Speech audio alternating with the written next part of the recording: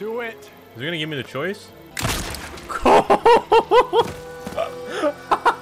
So I've been spending a lot of my time playing Days Gone. Honestly, it's probably one of the better zombie games out there on the market right now. Obviously, you have the gameplay. It's brutal. Motorcycle is a lot of fun. The zombie hordes are absolute chaos. And you know, it's a little buggy at times, but that's okay.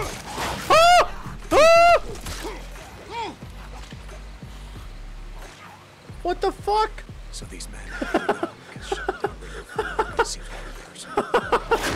What really interests me is the whole story behind the developers of Days Gone and what the future looks like for a sequel for this game. What really caught me off guard is that there's a massive fandom behind this game, supporting this game, calling it a masterpiece. I have hundreds and hundreds of comments here telling me exactly that. And despite a rejection for a Days Gone sequel, fans have been gathering up over the years, signing petitions to hopefully make it happen. The largest one existing at this moment currently sits at least 165,000 signatures. There are times where Days Gone will randomly trend on Twitter, and it has a very unlikely future. There were ideas for a Days Gone sequel out there. They wanted to go and carry on Deacon's story. At one point, it was pitched to be a shared universe with cooperative play. I mean, the original Days Gone wanted co-op from the very beginning, but they decided to focus on other avenues for it. So why exactly was Days Gone 2 rejected? Simple. In the eyes of Sony,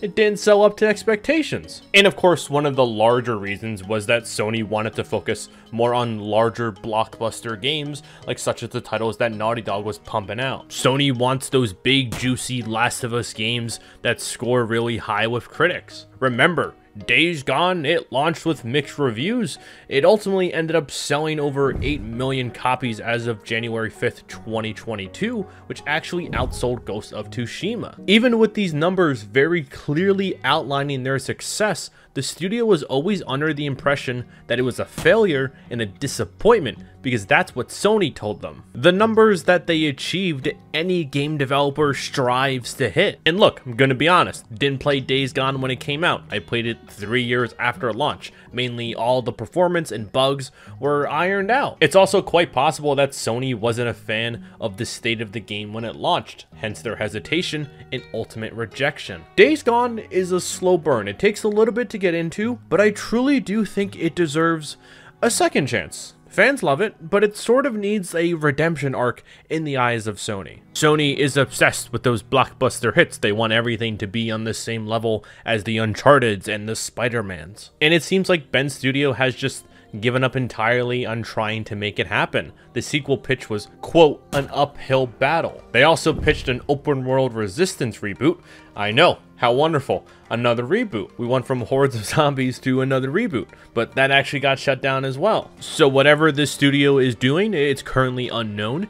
It was noted that Ben Studio is actively working on a very exciting new IP that they're very, very passionate about. That's exciting news, but honestly, I'm a fan of new IPs, new ideas, and if a sequel is warranted, then I very much support the creative minds behind it. And some of the actions from the studio over the past couple of years do show that they want to make a sequel. Fans want a sequel, but it's most likely not going to happen. It looks like whatever they're working on now, that's going to take the forefront. Who knows though? Maybe one day we'll get a Days Gone 2, another Infamous, another Sly Cooper. Who knows really? With Sony making this big push towards more blockbuster games, the future is very much unknown. But friends, that is everything that I have for you guys today. If you did enjoy, please like, subscribe, do all that fancy stuff for me. And if you want more great content from me, you can go ahead and click these videos right here.